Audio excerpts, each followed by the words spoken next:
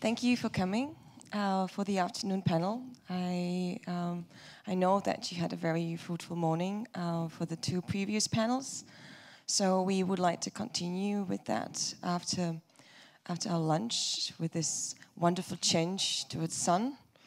So let's hope that the sunshine coming through the roof on us is going to also bring some positive perspective on the bad children of the EU at this point. And that is the Visegrad countries. We chose as Topaz to have a panel on Euroscepticism in Central Europe because of the worrying developments in the region in the recent months, where we have forces that tend to enter the mainstream political discourse, talking not only about the possible costs of EU membership, or talking about should we or should we not enter the Eurozone.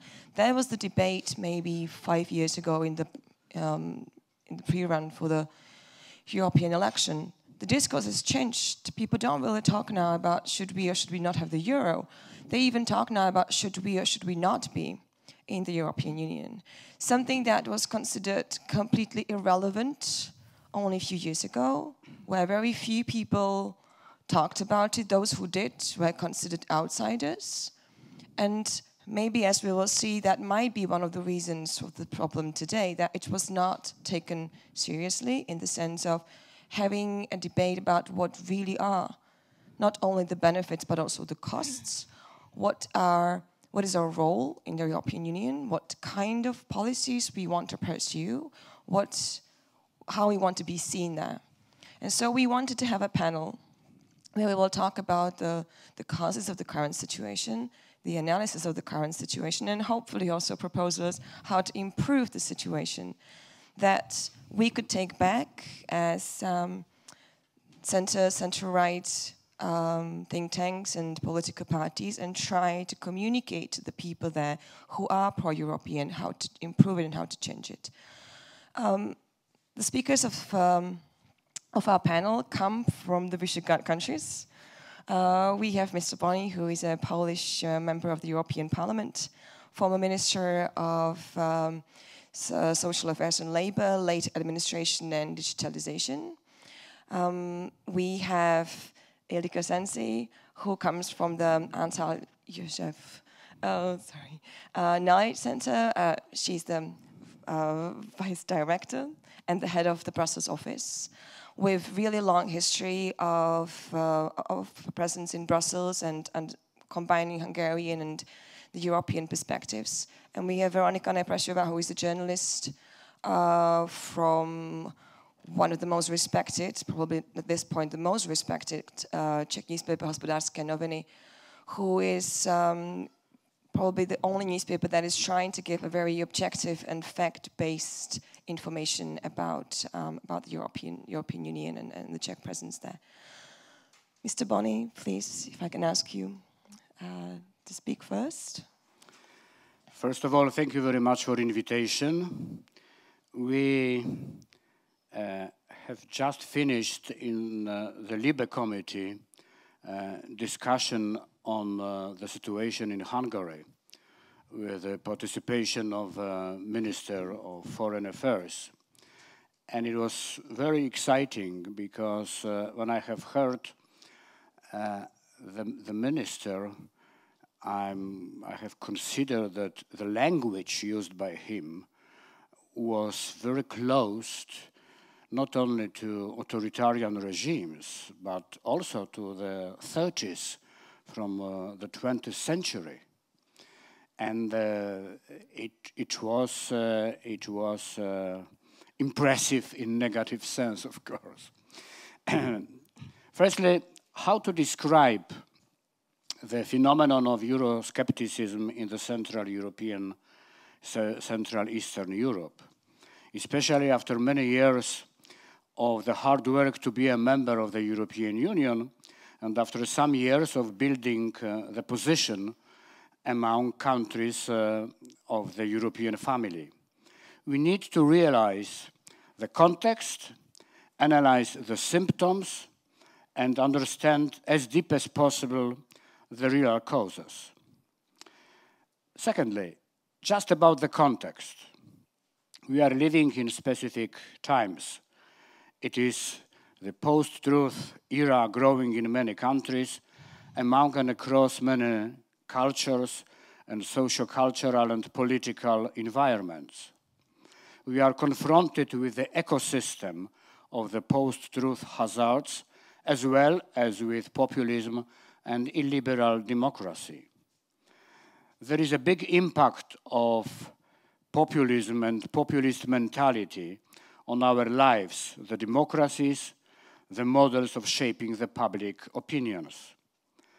The liberal democracy as an area of common solving problems, respect to the minorities and all diverse partners, vibrant participation in democratic processes, the dominant model of politics as a source of evidence-based policies is threatened and eroded. Information addressed to the society is full of heated emotions. Misinformation is the symptom of the post-truth reality. It undermines the trust, it undermines the real terms of understanding the world, the reality, the history. It undermines the pattern and standard of the open-minded society.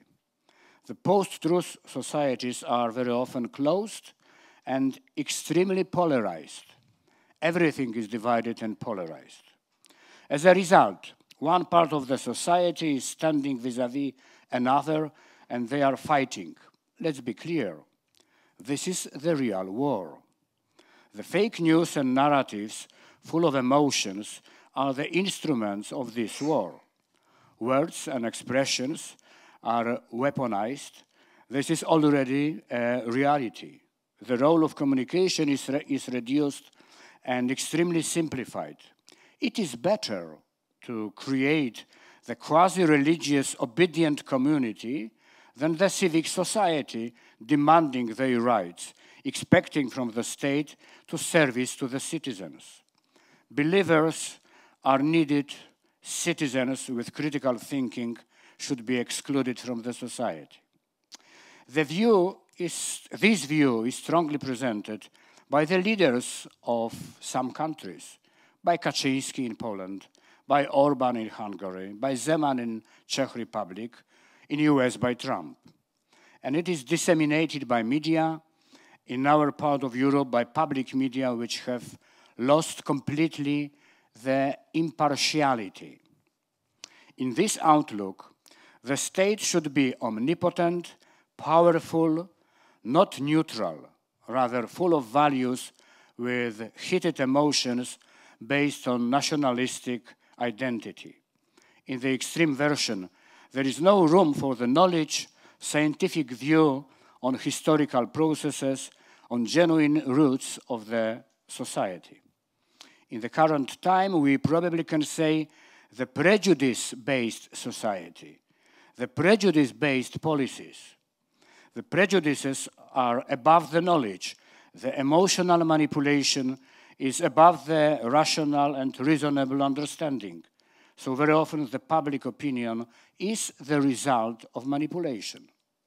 In this context, it is easy to establish the negative emotions towards European Union. These emotions create skepticism vis-à-vis Europe. Thirdly, just about specific Central European background for Euroscepticism based on some experience. Through many years, during the Cold War, our societies lived under the Soviet domination. We defended the spirit of our national tradition and independence. We have fought for freedom many times. But don't forget the hidden consequences of this domination, the long-standing negative impact on the awareness and mentality.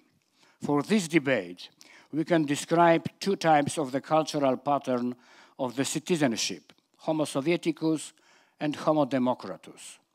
What does it mean, Homo Sovieticus? It means passive citizenship. the lack of aspirations, no need to have the impact on public life, escaping from the freedom, oriented at the omnipotency of the state from politics to the social issues, not being ready and open for cooperative values and skills, very often based on the deficits of trust and confidence, the low level of the social capital. After 1989, many years we wanted to overcome these attitudes in some groups of the society. But assessing now, our efforts were too weak. We didn't change the educational systems sufficiently. The focus on pro-democratic, pro-European, pro-equality values was not properly implemented. And finally, the leaders did not do their job. Politicians have started to play the marketing game in politics, not taking up brave reforms and long-term responsibility. Of course, we wanted to create homo democratus. It meant to develop the active citizenship, aspirations in the public area, internalization of freedom, the model of the state oriented at the service to citizens. We started via decentralization model of the state to implement the principle of subsidiarity. We wanted to build the mature civic society, trustworthy model of the relations between institutions and citizens, social confidence and capital. But we were more focused on the efforts of the transformation, adjustment to the European single market, adequate use of the European financial resources for development, then on the work to keep and develop the democracy. Fourthly, what are the links between the remaining pattern of the Homo Sovieticus and populism in the modern politics in the light of the European Union problems? Populism in our part of Europe is the combination of the distribution of fears, threats, and at the same time distribution of dignity. How does it work? People are tired of the long-lasting reforms. They don't understand the world of globalization, fast changes caused by new technologies, new cultural patterns, multiculturalism, the diversity principle. Especially, they don't understand the support for some groups like LGBT. It is too quick and too much for the conservative mentality. In 2015, people were threatened by the politicians using the image of refugees, migrants, attacking our Christian values in Europe. All threats, concerns, problems in these messages are coming from Europe. This message is clear, used by leaders of the public opinion from different kinds of groups. The Brussels is reduced to the bureaucracy. The powerful enemy imposed the strange solutions. This is the background for the new phenomenon, Euroscepticsm. In political, anti-European language, the European Union is in the state of a permanent crisis, economic, financial, moral, institutional. It is very difficult to present the European Union as a success story. At this stage of our development, in this part of the EU, the value of sovereignty is stronger than the rational principle of subsidiarity.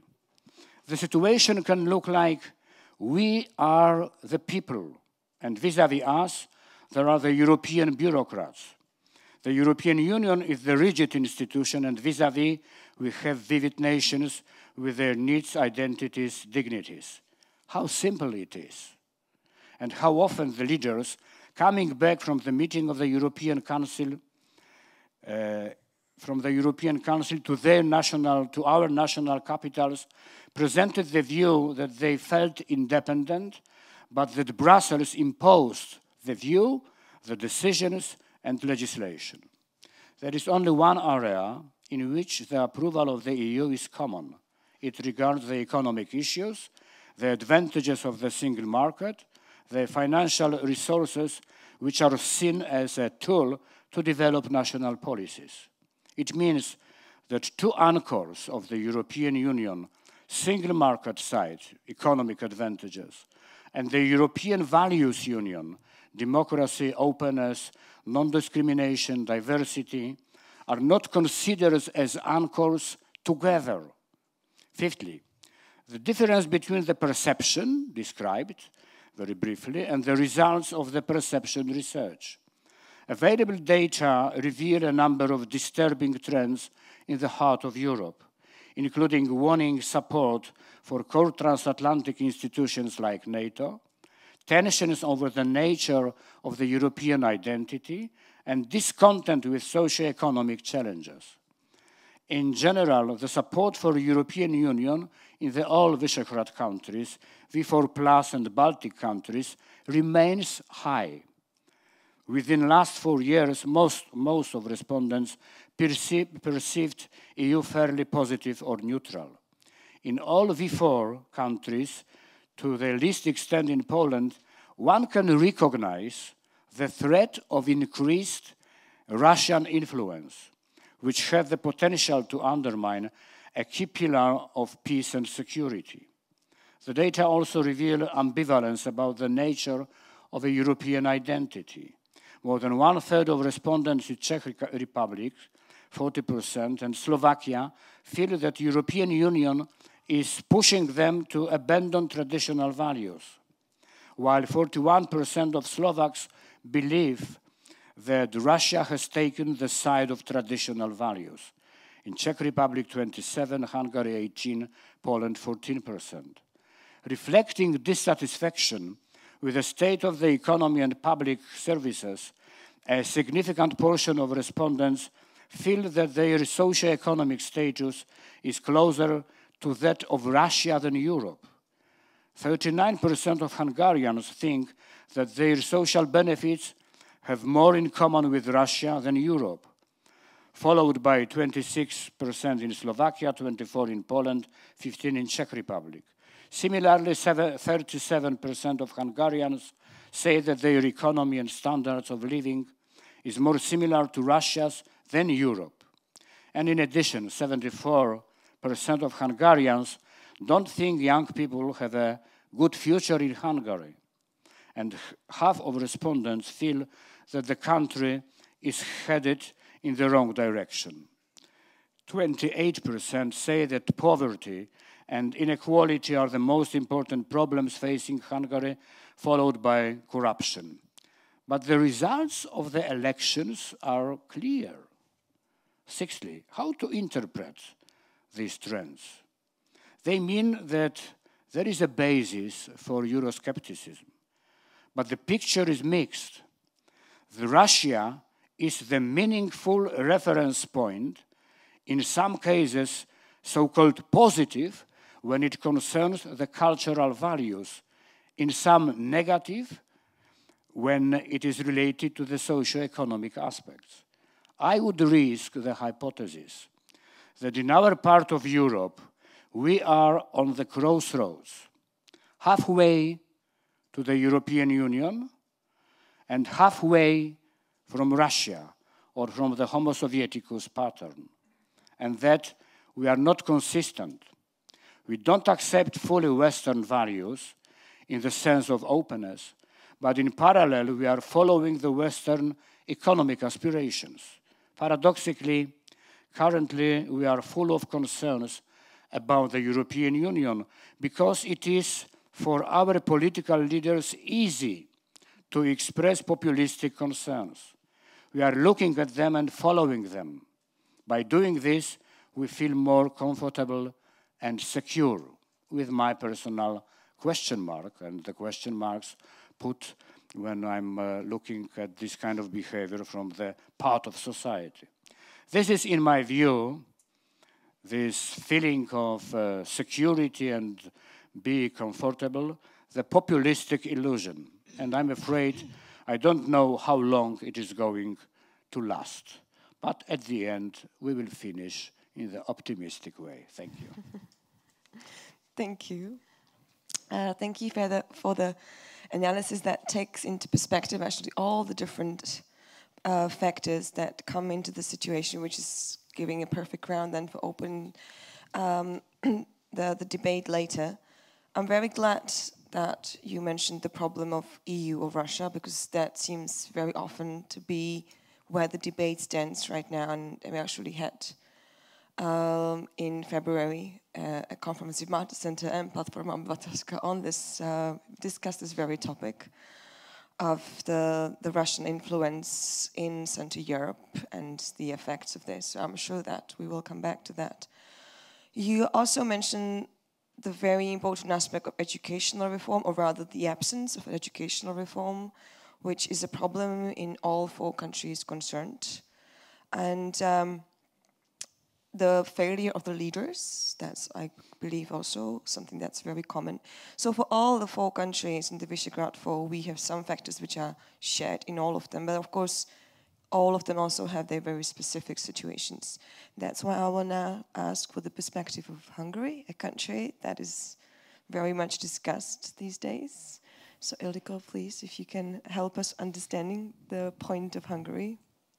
Yes, thank you very much for the invitation, and it's a great honor for me to represent here a Hungarian foundation which has a Brussels office, the Antal József Foundation. I would like to tell you all that this is not a political foundation, so this is a non-political association, a foundation which is basically trying to continue and make possible to follow the heritage of Prime Minister Antal, who was the first democratically directly elected Prime Minister in Hungary. So it's we have heard a lot of information for Mr. Boni, also lots of percentages and datas, and I'm very interested also about some of the Polish percentages, because we heard lots of things about Hungary since the elections was not long ago. However, let me start to give the topic a little bit of a wider context, and I would like to focus on three different points. First is that we live in an age of insecurity. Second, I would like to touch upon again what was mentioned before, the economic insecurity, and afterwards what it causes, and then allow me to talk a little bit about what I mean on populism, and thirdly and lastly, I would like to a little bit talk about Hungary. So the context is not easy. If you look at the papers today, I got the paper from recently, the Spiegel had the main title, "Who is Saving Europe?" Or I'm sure many of you have seen it in the stores on Foreign Affairs, is coming out with a new magazine just dedicated on democracy, and it says the democracy is dying. So this context is not really positive, I would say. So it seems like something is going on in the world, and many of us are trying to answer the questions from different angles. Of course, the global questioning this what is going on from the global perspective gives you a different answer than from the European perspective or from the Visegrad perspective. So let me start first saying that is democracy dying? No, democracy is not dying. However, there are problems, and one of the major problems is, I think, is insecurity. You can say that there is an insecurity concerning geopolitical, from the geopolitical side, but however, there is also an insecurity inside the countries. So we saw that democratic countries, whether you mention the marginally democratic countries of the V4 or the classical democratic countries, the established democratic countries like France, Germany, UK, Holland, United States, we could say we are talking about 90 countries. We all go through something is challenged out there. Many times it's easy to say that something authoritarian is going on. I would say, well, of course there are movements which can be said or adjectivized as authoritarian, but let me mention you that just recently, the Economist Intelligence Unit came out with clear data. They looked at 195 countries, and they looked at their democratic ratios. And they have basically 4 different democracies, or they put the countries into 4 different groups. The first group says full democracies. The second is flawed democracies. The third is the hybrid regimes, and the fourth is the authoritarian regimes. So there are quite many steps from full democracies to authoritarianism. Hopefully most of the European countries are either in the full democracy ratio or in the flow democracies. If you want to look at the Economist Intelligence Unit outcome, basically, if we look at democracies, most of the democracies are belonging to the second group, which is the flawed democracies. 56 countries belong to this, starting with the United States. According to the European Economist Intelligence Unit, what does flawed democracy mean? That they have fair, free elections, basic civil liberties. They may have issues, for example, media. They may have issues with the political culture. But at the end of the day, their governance is working and they are following democratic principles. Why am I mentioning this? When I read different articles about what's going on and this is the end of the democratic century, I would say that we have to be very, very careful what kind of words we are using. It's really easy to say that this country is getting into autocratism, but let me say that there are clearly a huge, a huge scale from full democracy to reach autocratic countries.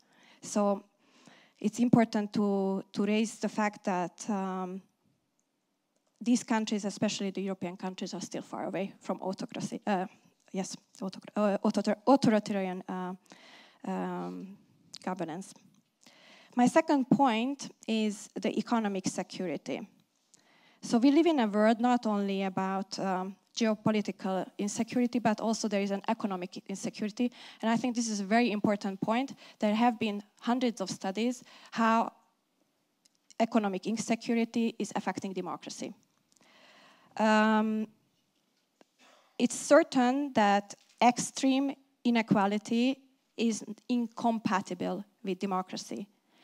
If you look at Thomas Piketty's data, he really puts the data from wealthy top countries to poor countries.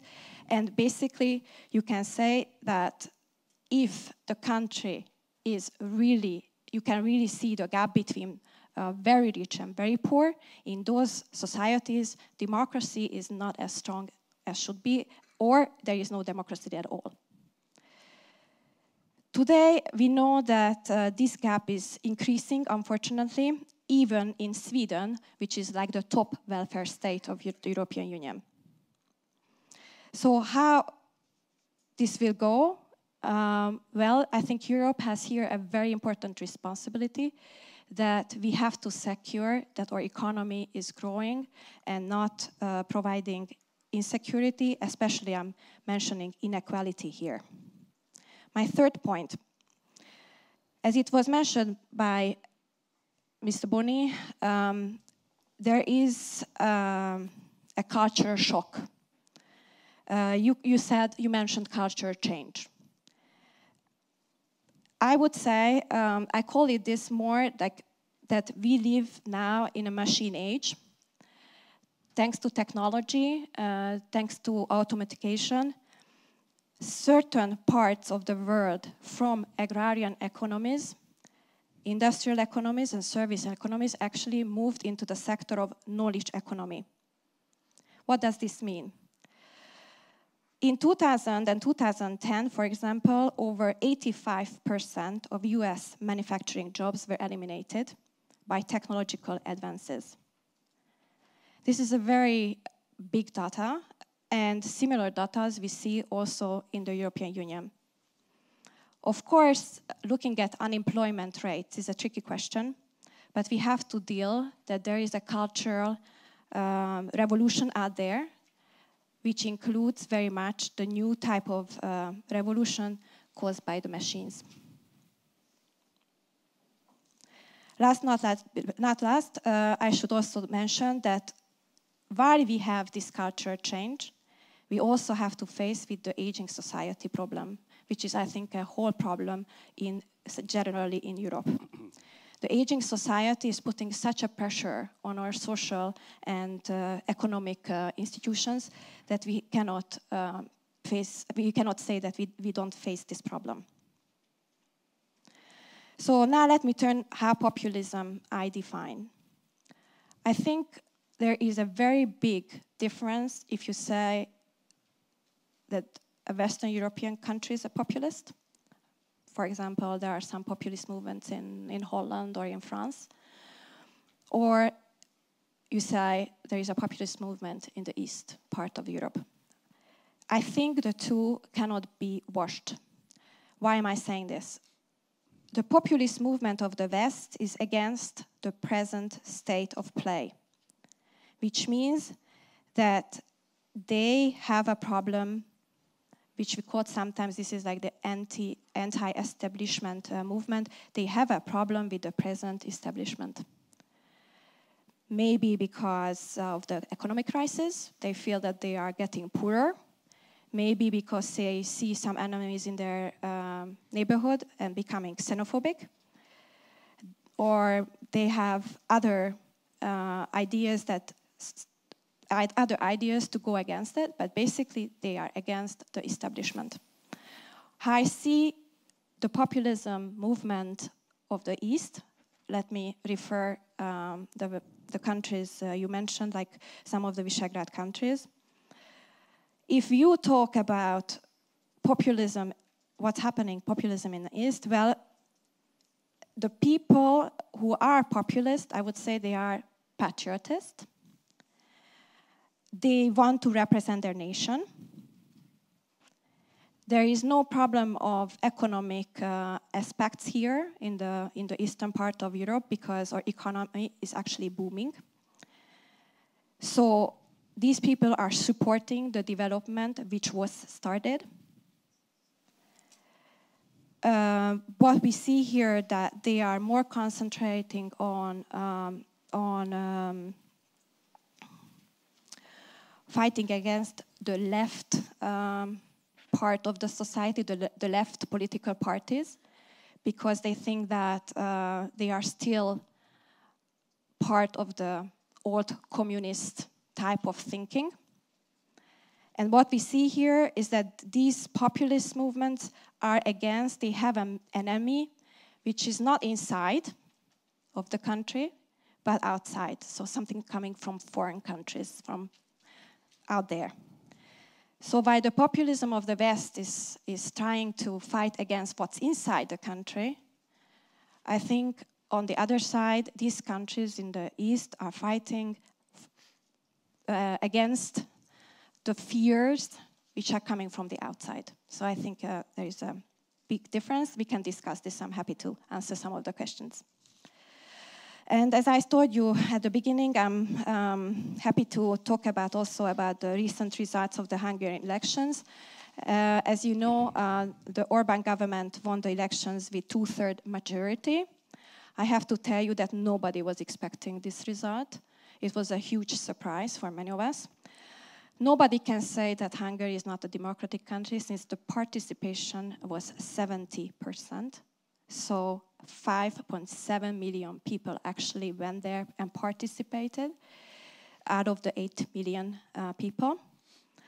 We looked at different lists. What could have happened if our election system is more like the UK system or the Italian system or the Greek system? Well, according to all these systems, the Orbán government would have won anyway. With the, very interestingly, if we use the UK system, he would even win 85%, not the 66% what he actually have now in the Hungarian parliament.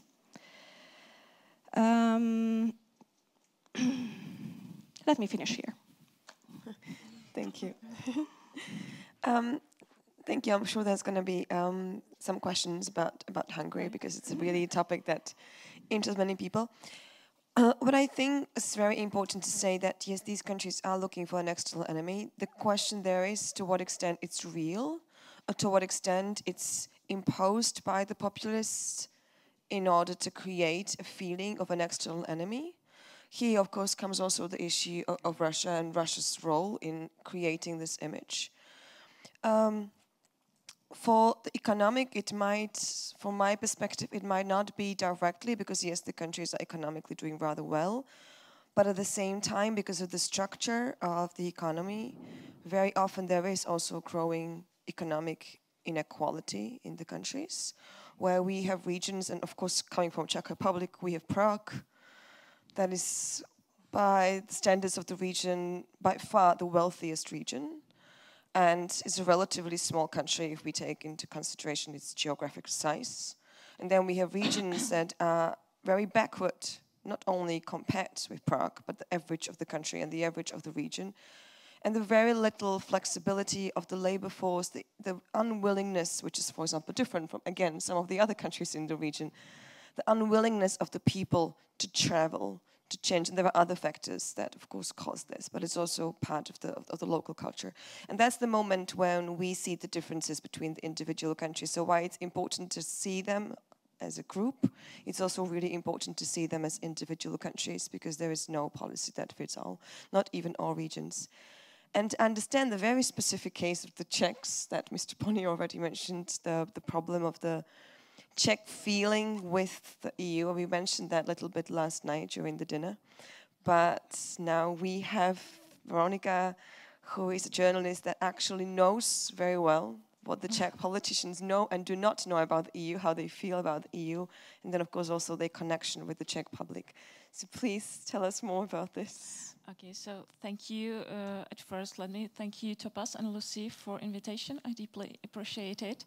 Thank you have come and you're interested in Central European topics and problems. And let me start my speech with a little survey too.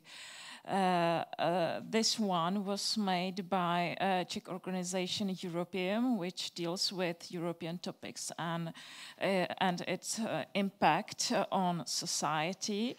And this survey was made in the fourth quarter of last year, after the Czech parliamentary election in 4 Middle European countries that used to create the former Habsburgs empires. So in Czech Republic, Slovenia, and Hungary and Austria.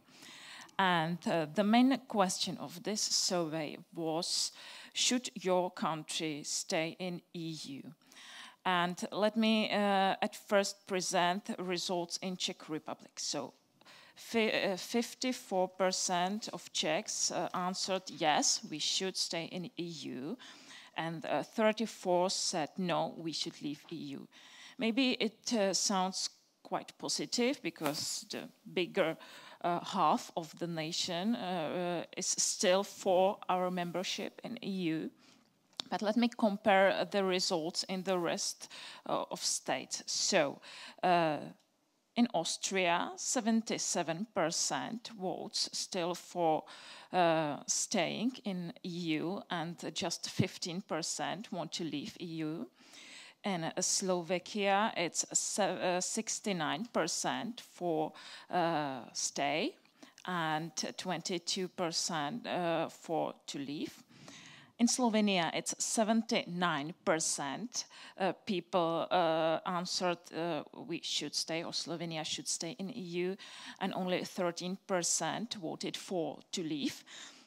And in Hungary, which is maybe the biggest surprise of this survey, 84% people answered yes, we should stay in EU, it's important, and only 9% want to leave EU. This result just confirms that Czechs are the most skeptic nation in whole EU. And despite our great current economic situation, despite Czech Republic has been clear acceptor of European money since 2004, we have joined EU. And thanks for this money, we could build and repair hundreds of kilometers of highways. We could build maybe hundreds of school buildings and state buildings. We can repair our historical monuments and so on and so on. And despite we have the lowest unemployment in EU.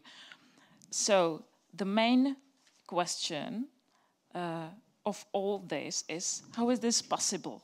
How this disproportion between the reality and the benefits we deserve from the EU and our skepticism against EU. I've created 6 basic points as I find it. So the first of all is something which maybe sounds quite simple, but I think it's a really important point which should be mentioned. And it's a contemporary political massage of top Czech authorities and politics. The most of Czech politics in 90s has been Eurosceptics. And one, maybe you know our former president and prime minister, Mr. Václav Klaus. He was one of the most visible and important politic in Czech Republic in 90s. And he is still one of the biggest anti-EU fighter until these days. So that means almost 12 years of hard Euroscepticism and anti-EU attacks. And that became louder, even more powerful when Václav Havel, our former president, fulfilled his mission as a president, and he died in 2011. And since then, there's no as strong and as powerful voice for EU as are the voices against EU. So another point, as I find it, is unpopularity of European agenda and topics in my country. Because as Mr. Boni mentioned already, it's very easy to follow up the way of interpretation that that is the EU, the creator of the whole uncomfortable political decisions. And Czech politics just have used to blame EU for every bad situation that happened in a Czech country. And then they refused to accept their own responsibility for this and for the situation in EU too. So they've started to claim EU as author of every bad consequences. The third point I'd like to mention, or I like to create, is this ability of Czech pro-EU politics and parties to claim their Euro-optimistic orientation. There is a strange situation because last 4 years in Czech Republic we had a leading coalition of 3 Euro-optimistic parties. Social Democrats, People Party, and a new political movement of current Prime Minister Andrej Babiš.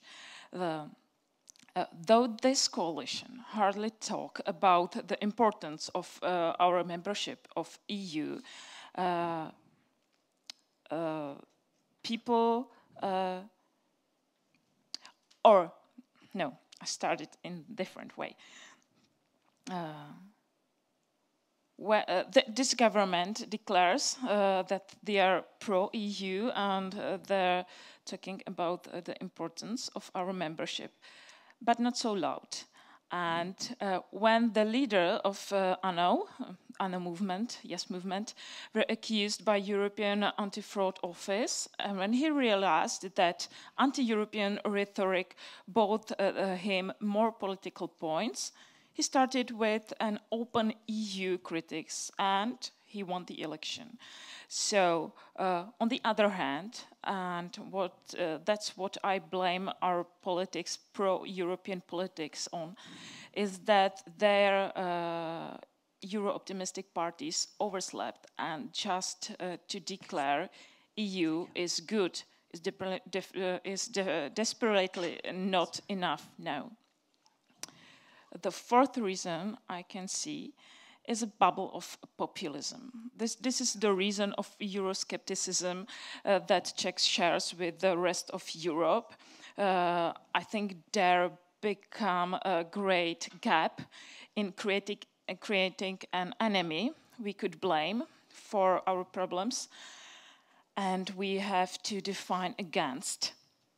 And for Czech authorities and politics, it was euro currency and migration crisis, of course. And despite there are hardly 12 migrants in Czech Republic, this threat won the election, actually. So this is the logic, as Mr. Boni was talking about, that enemies outside.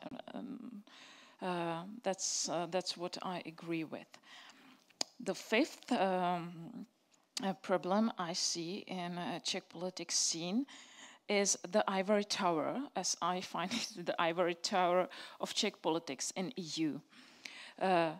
No matter which political party Czech politics in European institutions represent, if anti or pro-European, if they're in Brussels, they act almost the same way.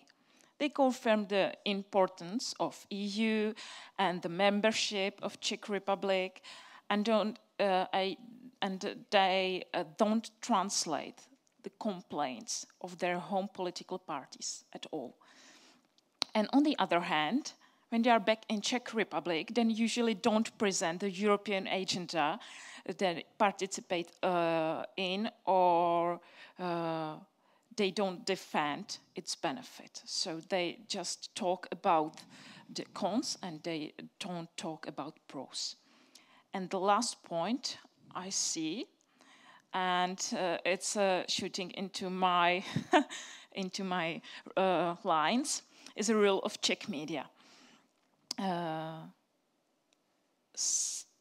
As political, as I mentioned, for politics, it's easy to follow up the way of interpretation that EU is the bad guy.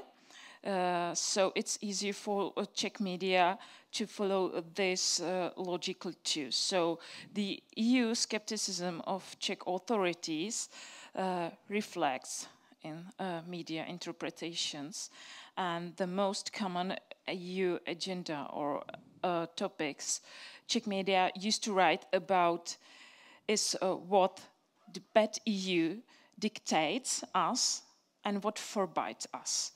And there are very few journalists who understand really EU laws and know the current agenda and are able to present it normally and understandable to people. And the last but not the least reason that European agenda is just not sexy to write about. And it's complicated and often theoretic. People don't know how union works. People don't know its institution and how politics and people can influence it. So they don't want to read it because it's just too complicated. And we as journalists are not able to offer them the understandable way to describe the EU agenda and EU topics. So I think that's it for my first speech. Thank you. Thank you for that. I guess the last problem, it's not only the problem of the Visegrad countries, it's a general problem of how to report about the EU, that it would be comprehensible, that it would be interesting for the people. And on the other hand, I do have to admit that after the UK, the Czechs are the masters of Euro myths, and they simply love them. And that's one of the points where the Czech pro-European political elite has completely failed. And that's they already know the areas that are possible, very easy to disinterpret and misinterpret. And they always react, and it's always wrong to react, because once you only react, the thing is already there, and the Czechs always say that it must be true, at least partially. So then they try to explain. It's just too late to explain. So instead of first presenting what they are proposing and what it's about, what it's good for, they wait for someone to create a myth and then try to explain the myth, and that's just pointless. Nobody reads that anymore. So we have lots of stories of things that the EU dictates out of the projects. Babiš is very interesting. That's the thing that you mentioned, because he's exactly the person who has his party or movement has MEPs here who are very pro-European. He adopts anti-pro-European rhetoric based on what he needs at that point at home, whatever his marketing team tells him to say, which puts the MEPs in a very complicated situation because they don't believe what he says. And when asked, they say things that are actually contradictory to what he says. And that is not allowed within his movement, because it's a movement of one man. I mean, it says it all that he was elected as a chairman by 100% of the vote. So it is a one-man show. For sure. So you cannot have a different opinion. That's why some of the MEPs actually left the movement, because they did not like what he was saying. He had a very anti-European rhetoric before the election. Then he wins the election. Of course, his business depends very heavily on EU subsidies and on EU market. So he cannot afford to be anti-European. So right away he goes to Brussels and he takes his selfies in the European Parliament, making all the people who are getting worried about the whole possibility of a referendum because of his alliance with extremists a possibility. And in this way, that's what I see and many other people, that's his danger, that he actually goes with the vote and there is no true program. There is nothing to discuss. There is nothing to be a partner for parties like the center right, because there is no program. There is popularity, there is the vote, and as we have one election almost every single year, there is the permanent campaign that he's a master at. But that takes me to two questions I would like to ask to all of you. The first one is something that was mentioned earlier today in the previous panel, and I believe that we should address that, whether the Visegrad countries and these politicians like Mr. Babiš and Mr. Orbán make the countries actually an EU free riders. The people who simply collect the benefits of integration, their parties collect the benefits. Again, as I said, Babiš heavily depends on the EU for all his business. But at the same time, they collect votes by being anti-European. And as was said in the previous panel, if everybody would do that, there would be no EU, which would be a disaster for these parties. And then we have them represented here. They often don't really do well in the negotiations, in representing the country's interests, yet at home then they talk about the dictate and the EU being worse than Moscow in many respects. So that's one thing. Another question that coming to Moscow, what role Russia has in this discourse within these countries, trying to send the countries one against another, trying to use them as means of destabilizing the EU within, for example, by taking the discussion away from should we have a referendum or when we should have a referendum on euro or should we have a euro, to should we stay or should we leave the European Union, which of course makes everybody very nervous to even start a legitimate discussion on this. So if you can say a little bit on both, and then we will give floor to the audience. Mr. Boni. Yeah, as a politician. I have no simple answers for those questions, yes, because I think that without deeper understanding of some mechanisms of modern politics related to populism, there is no possibility to understand how some politicians are playing the game, because this is profitable. Being in the European Union, for those parties, for colleagues of the leaders of those parties and so on, generally speaking, for people from the country, is profitable. Money for development, support in many areas, open common market, and so on and so on. But on the other hand, I think that they are making the difference between this kind of making profits and different kind of profits related much more to populism, which means that they are playing the game and treating the European Union as a scapegoat. Okay, something wrong, European Union. Something bad. I have mentioned that the populism is a combination of distribution of fears and threats, and also dignity, and which means to give the feeling of the security. So this is this kind of the game. And I think that it is immoral. It's out of the ethics in politics. My view is clear at that area. And look at one issue very often, and also in our discussion it was visible.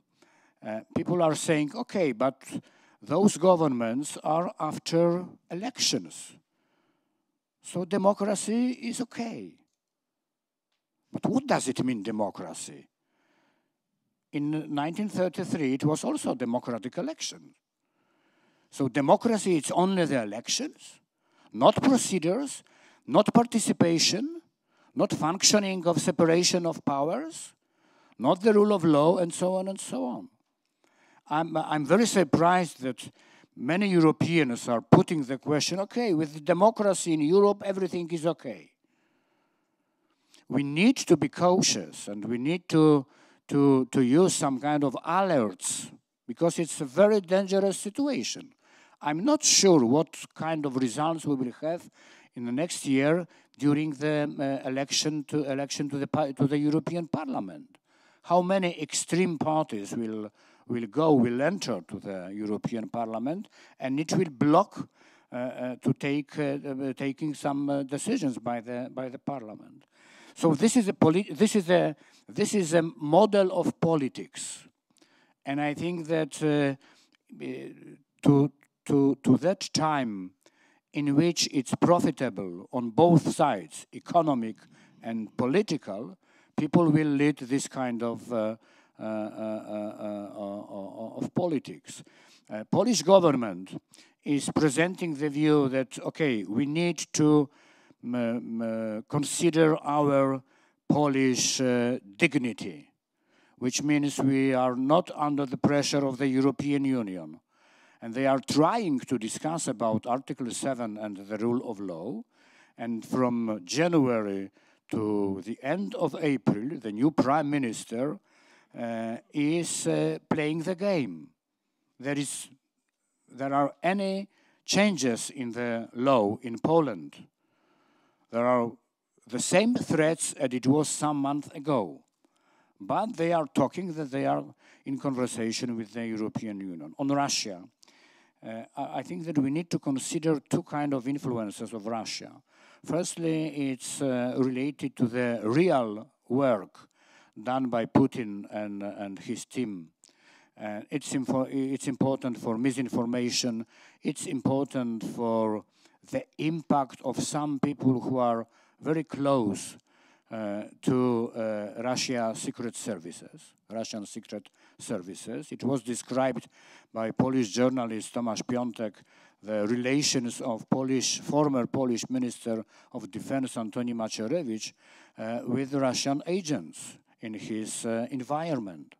So this is one issue, and I think that for Putin it's fantastic that we have many problems, that there are many activities and discussions on referendum of going out of the European Union. I'm not thinking that he is focused on our part of Europe, but making the pressures on our part of Europe, he wants to destroy the European Union much more generally. And the second aspect of the influence of Russia is mentality. I have described it in this Homo Sovieticus, yes, mentality, and this is a real problem, yes. It's not generally addressed, I'm not addressing this issue to all Polish people, but I think that there is a part, yes, and on the other hand, I think that if you will ask them, they will say, okay, we are anti-Russians. But their mentality is close to Russians. I think that it would be better to say Soviet, yes? And they are dangerous. So this is a very specific momentum in the European politics. And we need to consider how we need to react. We need to be much more stronger. We need to understand the dangers, and we need to discuss openly on those issues, not to say that, okay, after democratic elections in Budapest, in Hungary, there is no problem. This is the real problem for all our countries. Thank you. Aldika, can I ask you? Yes, I would like to start out saying that I think there is a huge communication problem out here, because some way or the other, the message that, for example, the EU budget is given away to agriculture purposes, to structural funds, to infrastructure, some way or the other, the people don't connect that this is coming from the EU. So I think here the European leadership, the European Union leadership, and especially Brussels, has a huge responsibility here to communicate. And also national leaders. Why we are only? I'm sorry. But why can I? Yeah, but you know, this is a real problem. That very It is often a we want to make some. Okay, Brussels should say to the Polish people that Brussels is good. Polish people and Polish government also should say the same. I'm sorry. I'm sorry. After we finish, we're going to give the floor to the I will explain after that.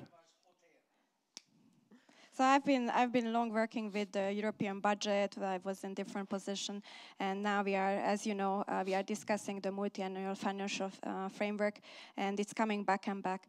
That how is it possible that those countries who get the most money, they are somewhere or the other, they don't put the picture together that this money is coming from the EU. And that my very special example is that how is possible that the French farmer doesn't know that most of the money is actually coming from Brussels? And people told me, yes, because the French cow doesn't have an EU flag on it. So I know this is sometimes we say that it's easy question, easily answered, but unfortunately what we see is that most of the time the citizens are not realizing how much we pay into the budget, and they don't know how much money is coming back. Concerning the Hungarian elections, the Hungarian elections was not based on the EU issues. It was, the slogans were not about EU at all. I think because of the recent polls made public by the Nézőpont Institute, there is a problem. These countries have a problem with generally with the Brussels leadership and not with the EU. So here I would really like to point it out that according to my point of view, it's somewhere or the other the people are mixing the EU with the Brussels leadership. It's two different things. Hungarians are pro-EU because we see the future in this. In this unity, we see the immense value of this unity. However, people are concerned what the leaders are doing here in Brussels. And I have the data here, and I'm really happy to disseminate because I have some copies with me. According to the recent data, this the questionnaire was sent from Germany down to Serbia. So basically the big Central European countries were all addressed. And according to this data, when we asked about the satisfaction with the Brussels leadership, every country is rather dissatisfied. Only in Germany we have a 47-45, which means that pro rather satisfied, 47, and 45 were rather dissatisfied. So it's almost the same number. In the other countries, however, there are huge differences. So in most of the countries, the dissatisfaction percentage is around 60 and 70. Can I ask what they mean by Brussels leadership? Most of the time, they think of the European Commission. Okay, and they mean the Commission as the president of the Commission, or they mean the people who work? I mean, I'm trying to understand what the people, how the question was asked, or if it was asked this way. This was the question. What the people actually thought about when they were answering that question. Are you rather satisfied or rather dissatisfied with the work of the European Union's Brussels leadership? I've studied European studies. I have a PhD in European studies, and I would have trouble answering that question. Well, because who is that? Is it the council? And is it the people who represent my country in Brussels? Is it the president? Is it the MEP? My MEP? All MEPs? This is a very important question. I think the problem of many of the question is that we are asking about the EU, but we don't really ask the way people can easily understand the question. What is the EU? Well, yes, what is the EU? I think, as we mentioned, this is a huge problem with communicating that, are you against the EU? No, we are not against the EU. The EU is a fantastic project. It's a peace project, it's a prosperity project, it's a successful project, and we can say utmost that whoever is talking about Euroscepticism, as we heard about the Czech example, I don't understand why the Czechs are so Eurosceptic, but I think if you go deep inside, I think most of the people are pro-Europeans.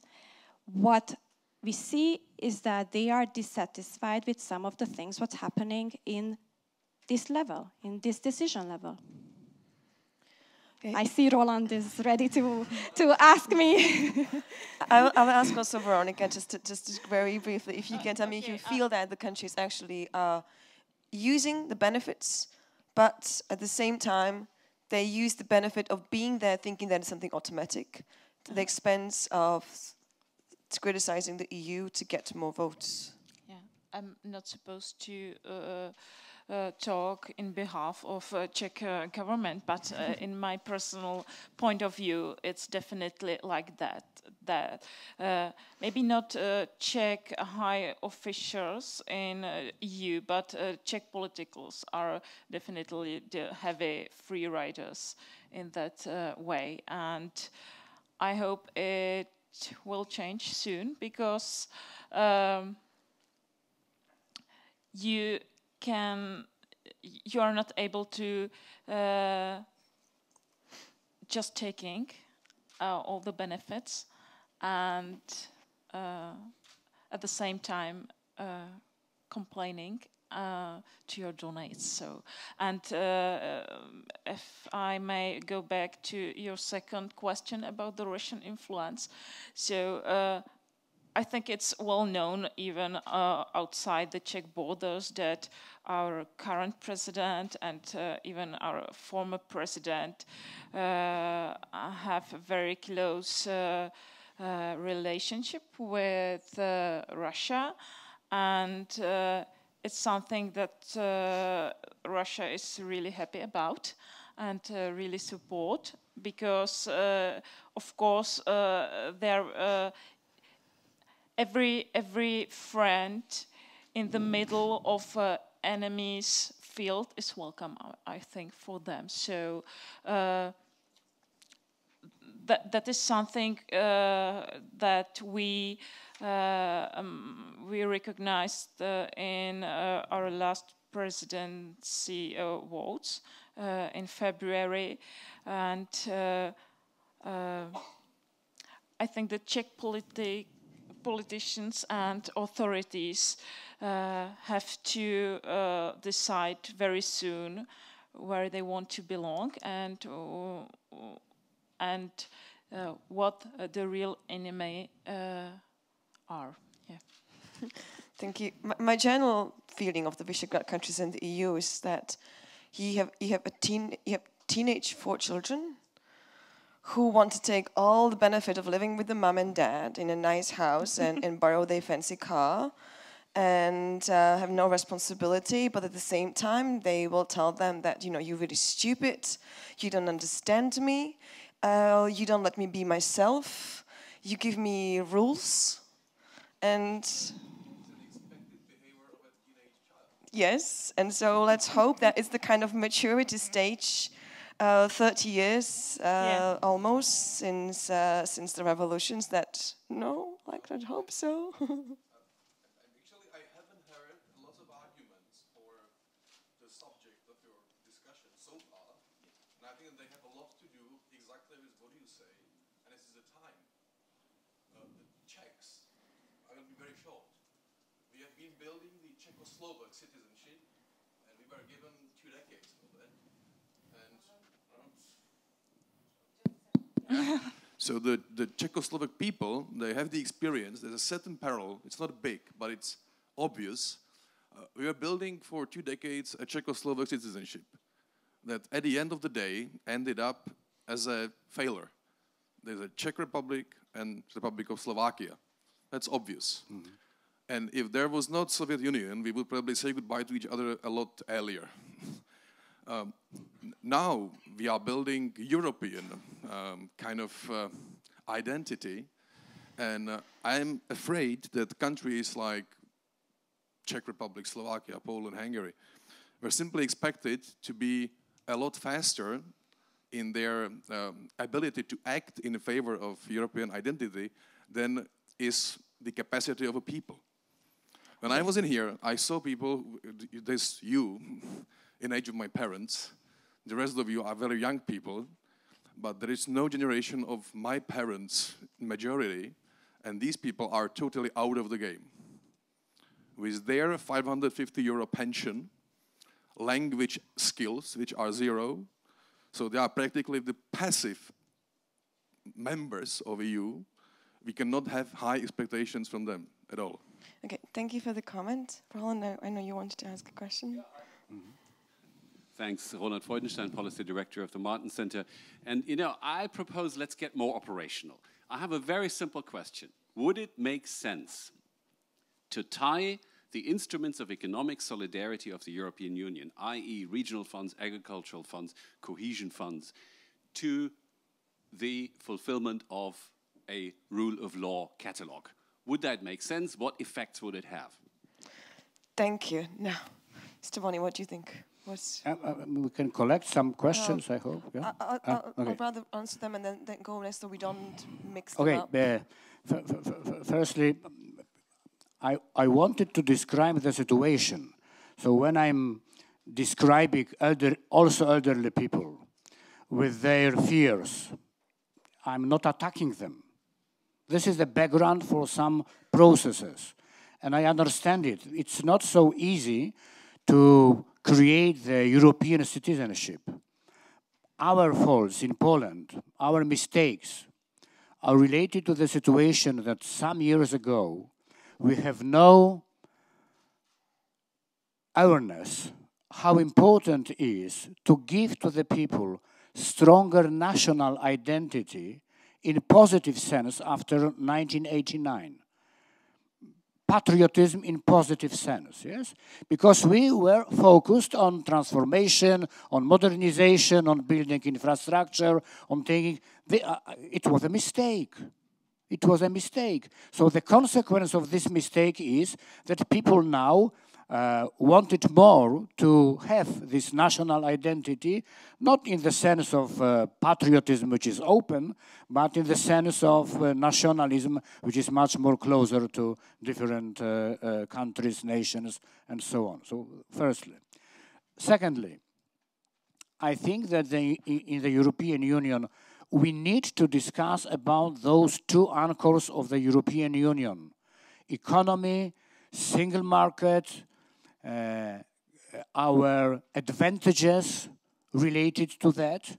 And also, I'm sorry that I have interrupted you, because my view is that, of course, this is a responsibility of European institutions, Parliament, Commission and Council, to inform people about European achievements.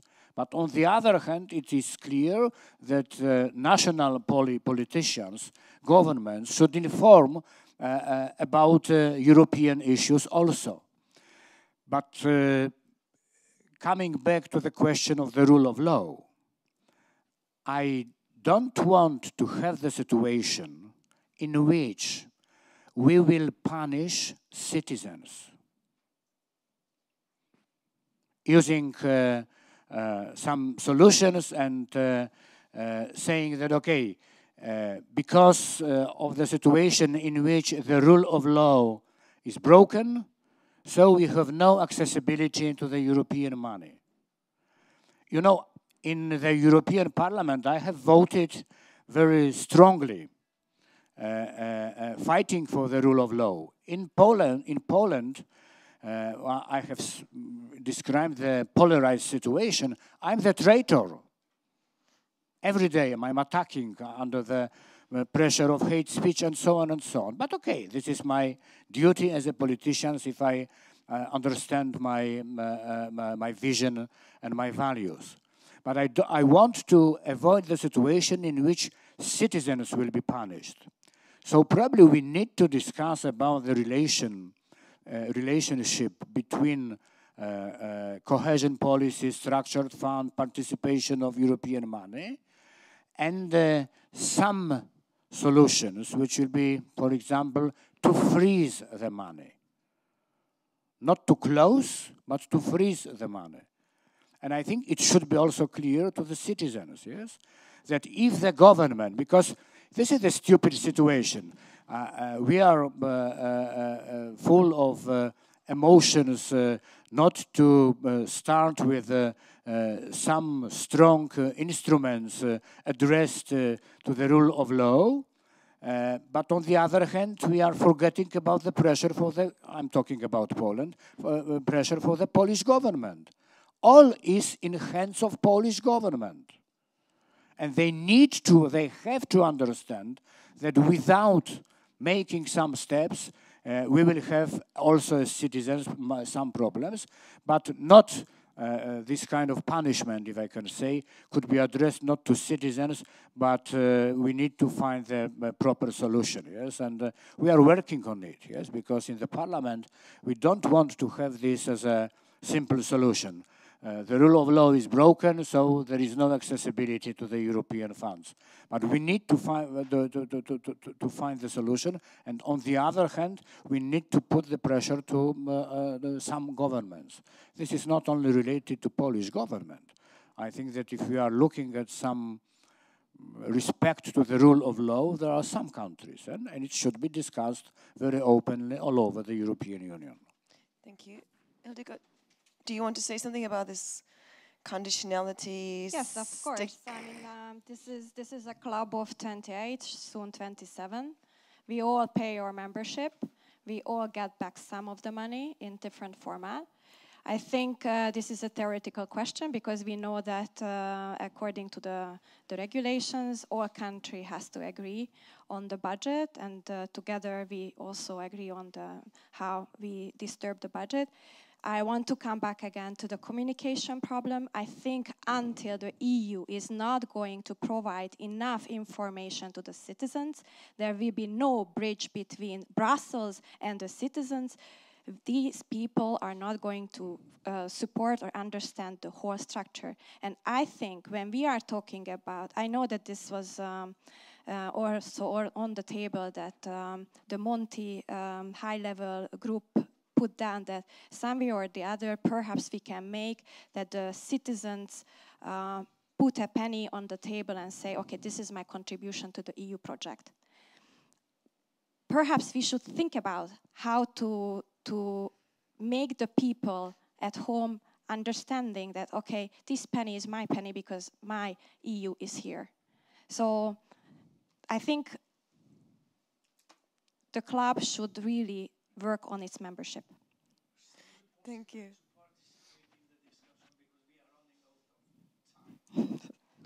Do you want to ask a question? Sure. If Gilbert File, I fully disagree with you. Well, I fully disagree with you. We cannot penalize anybody. However, I just would any country, because this is penalizing has never ever in the history of mankind promoted democracy. But I would like to, just a few points and possible some ideas for the future. If you can be brief, because we have very little time, so maybe the main ideas that... Well, I would like to have the possibility, I was invited here to be there. Europe is missing visionary political leaders, full stop. Second, European Union is being manipulated from East and West. And nobody spoke about the gentleman who has a monthly meeting in the European Commission at the highest level, who has absolutely nothing to do with Europe and the European Union. I speak about a billionaire who is kicked out from several countries, but apparently he is the good boy in Brussels. Thirdly, about whom you are talking? I think about the same as you, George Soros. So if, okay. Well, but nobody speaks about the third point I would like to make is... Have you seen him in Brussels? Well, I met him in the United States when I was diplomat there. But it's not the same. Have you seen him? Have you met him in Brussels? Give me the answer. During this meeting with officials. I have seen him in pictures here in Brussels. I even saw when the president of the European Commission kissed him, if it fulfills you. But this is not the point. The next point that I would like to make is we have to communicate, but it is not enough to speak. We have to say something. What is the objective? What is the purpose of the European Union? If you degenerate, and the discussion is going that way, to economics, you can forget the European Union. European Union must be more than economics. At the beginning, it was clear, it was peace. But we have fulfilled, we have reached. The European Union is the greatest achievement in the history of mankind. But we have to be very careful that within the Brussels bubble, because we are uneducated or we are closed, short-sighted, we are not destroying it from inside. And again, I mean, some of the Visegrad countries, I have close relation, and I would wish if Professor Antony Kuklinski, you may know, who has been working for some 50 years on Quo Vadis Europe, who could be here, unfortunately, 2 years ago, he passed away. You certainly know him. But, and the last point what I would like to make, because I feel there's a misunderstanding. We have to understand what is democracy. We speak about different things. The way of communicating and what to communicate and when to communicate it. And thereafter, we have to look at our own stomach and make a self-criticism. Not Orban, not this and this and this made a mistake. Probably we, within the Brussels bubble. Thank you very much. Thank you. Vit, you had a question? I mean, we only have very little time left, but yes. Just to narrow down the question that Roland posed. So what about, instead of making the reception of the structural funds conditional on the fulfillment of rule of law, but to monitor the implementation of the structural funds? Those countries that do not abide by the, because there are human rights standards in the structural funds implementation, it's in place already. So what if the Commission stepped in, the country in question would continue receiving the money, but the Commission would monitor and administer itself the disbursement of the funds, which is an existing proposal. So just what the panel thought about that. There was one more question in the back. Yeah, I've got 3 quick questions, okay, but big ones. But I'll be very quick. Can you just choose one that you think is the most important one? You can answer because it we as have one. 3 minutes. But you'll answer it as one. It's a very quick. They're all connected. So because I've heard all these issues, connected. I'm from Britain, so I've seen a lot of these scapegoating, etc. How concretely do you deal with these problems of blaming the EU for everything? How do you deal with populists who make exaggerated claims which are untrue? Do you have an example of that ahead of the European Parliament elections to give people like me confidence that things are going to be done? And how should we deal with misinformation from the Russians? The big questions, I know, but some sort of answers would be... I can only say to that before you come with the wrong way, as the situation shows, that until now the strategy of dealing with this was the wrong strategy. So I guess the important thing is to realize now it was wrong and try really hard and really quickly to find a better response to this. But that's just because we are really, really big questions. Do you want to react? I wanted to thank you, yes, because we can discuss about some issues. I have mentioned my mistakes in Poland as a member of some governments. I understand it, and I think that in politics it's better to say, okay, we have made some mistakes at that time, and we need to improve the situation. It doesn't mean that I can, and that I need and that I want to support and approve some decisions done by the current government when I'm not the supporter of this government because of very serious reasons, yes? So, yeah, okay, I'm open for discussion. I'm open for discussion. There are many mistakes, but I think that what we need to avoid is to use the language which is under the populism, language in which we are using some symbols, yes? I think that Soros is used in the debate, especially today, Minister of Foreign Affairs from Hungary, as a symbol, as a scapegoat. It's dangerous to use this kind of languages using scapegoats because it's not the way to explain and to understand the situation. But I have asked you the question if you have seen him. We can leave the question of George Soros for the coffee break. Yeah. Just I'm sorry, just because I think that we need stronger and longer discussion on those issues. You are smiling, so okay. Thank you very much. Do you want to say something about what Vít said about not exactly cutting the funds, but monitor better the implementation, the connection between the funds and observation of human rights and rule of law? The Commission is looking at how these funds are used midterm. There are so many reports, midterm and follow-up reports. I think the Commission is doing a great job with that. There is Olaf also investigating where the money goes. We know that there are some countries which are critical. I don't want to name them.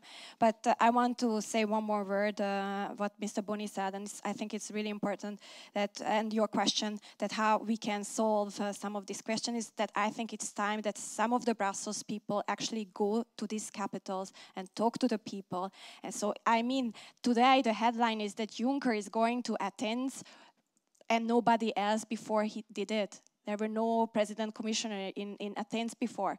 So it was like a headline news that now finally Juncker is going to the national parliament, is going to giving a speech, and that's a very big thing.